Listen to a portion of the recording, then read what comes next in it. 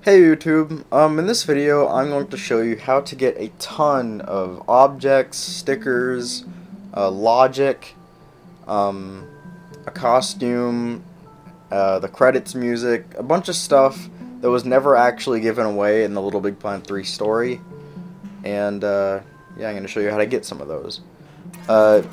In the description I have an LBP.me link to a level that was put together by HF Miles and LemurBoy12. So go in the description, click the link, and queue that level. And when you're done, go into Little Big Planet and play the level.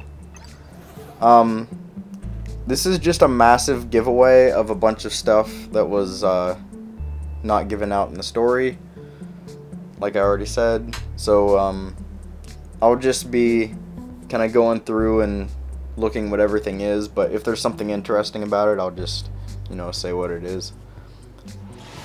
But yeah, the music right now it's playing is the credits music, and he gives that away in the level, so here we go.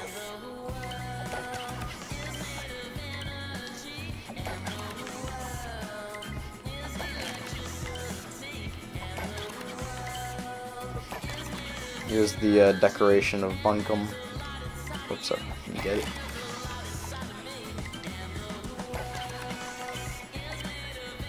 I can't hit these buttons. Here's the toggle costume that was never given away from that one casino level, so here it is. This is a spoon that was never given away in the move pack, but he just gave it away here because why not? Here's a bunch of stickers, which are pretty cool, like company logos and the Japanese LBP3 logo and stuff like that. Decoration mount. This is actually the credits, which were put onto a note, which is pretty interesting. So yeah, you can just place the credits whenever you want to. Here's the credits music. One of them has logic attached, so it repeats the energy song instead of continuing with the rest of it. I like this hat a lot. I wish that was a costume. This text actually changes with the language you have, so that's pretty interesting. Here's all the logic. After I get done with the level, I'm gonna show all these in detail. So here's all of them. Sadly, the HUD one does not work in the PS4, only the PS3. So, but I'll explain all that later.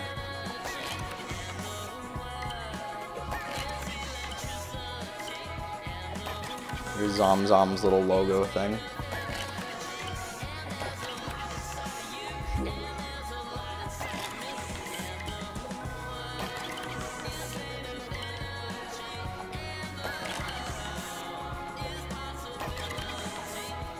I can't hit these buttons.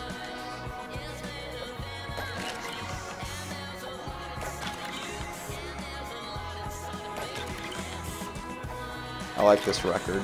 It looks cool. Here's the little thing that Newton traps you in.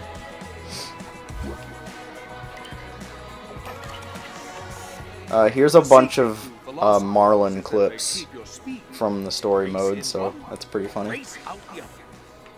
But you have to wait for him to stop talking, or else the note won't show up. Here's some more logic, which I'll show.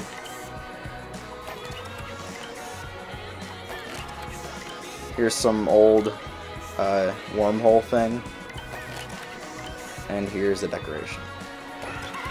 He never joined. I don't know how he left. Alright, so now after you get all these objects, I'm gonna show you how to how to use the logic.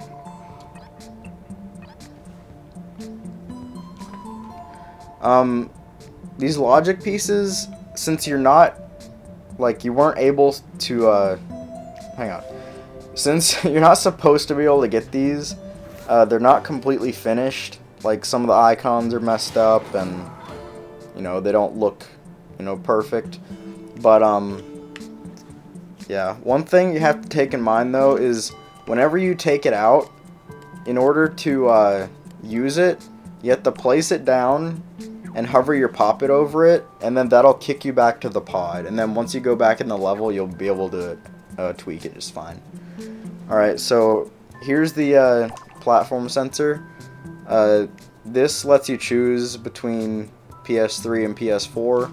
So like, it can detect which one you're on. So this can be really cool, like if you're making a level. Whoops. Sorry about that. Sorry, people. If you're making a level and you have like a bunch of scenery and maybe it lags on the PS3, you can use this. So like if it detects you have the PS3, maybe it'll, you know, destroy some of the stuff. So that's cool. This is the filter. It has a lot of cool options where you can like set how much of something is. So like here's a battery, and whoops, and I don't think the maximum works, maybe only the minimum, I'm not sure. It's kind of glitchy, as with all these are, because, you know, they weren't really finished. So let's see, I got this to work earlier.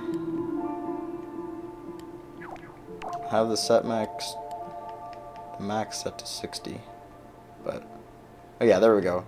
So like it kind of limits the output to whatever you set it at, and it's pretty cool. It also has a different thing for toggling, but I don't know how this works really. Like basically if it's on, it lets you, you know, go all the way up and down, but if it's off, it just doesn't output anything. So it's still really interesting though. This is the HUD tool. It's really cool because like it's like a microchip, like with sticker panel, and you can put stickers all over it, and it'll actually display on the screen if you're on PS3. So sadly, if you're on PS4, it doesn't work, but I can still kind of show you the options in it. So here's the transmit mode. Here's how it displays. I think this is like how far it is in the screen. Here's what the input can do. Here's the on animation, off animation. There's just a lot of really cool stuff in here. I don't know why they never finished all this. It would have been really good. So here's some of the stuff. This is like the opacity right here. And yeah.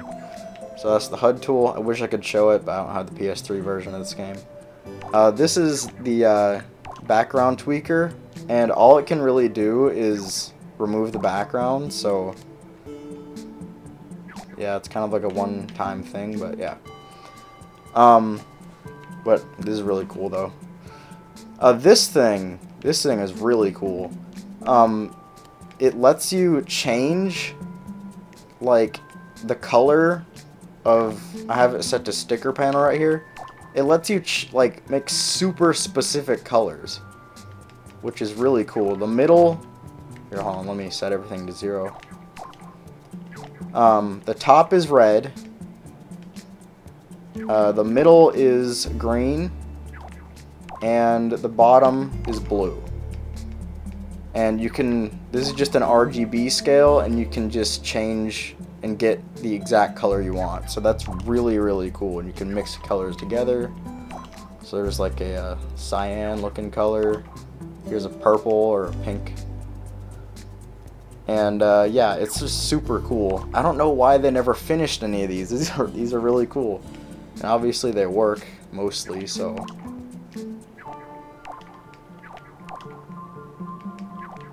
Hang on one sec. There we go. So yeah, these are a bunch of stuff that Sumo never gave you. I don't know why they didn't. They all seem really cool. And yeah, thanks to HF Miles and LemurBoy12 for putting it all together. Hope you enjoyed the video. Hope you enjoyed the glitch. And follow me on Twitter at GlitchMaster7. Okay, goodbye.